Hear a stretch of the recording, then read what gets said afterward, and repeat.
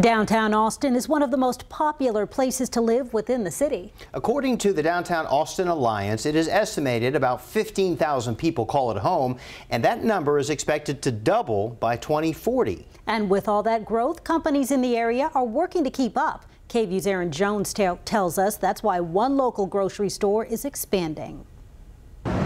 About 10 years ago, when more people started moving to downtown Austin, Craig Stanley noticed something: the lack of grocery stores. There wasn't anything downtown. So he came up with the idea to create one. The first Royal Blue grocery opened in 2006. It was a hit, so Stanley and his partner opened 6 more. We're a place you can get kind of a little bit of everything. From your staples to a wide selection of food and drink options from local Austin companies. And it's just taken off. So much so that even some of their stores can't keep up with the growing crowds, which is why they opened their newest store off 3rd and Lavaca to replace their old 2nd Street District location. It's twice as big, making room for a lot of outdoor seating.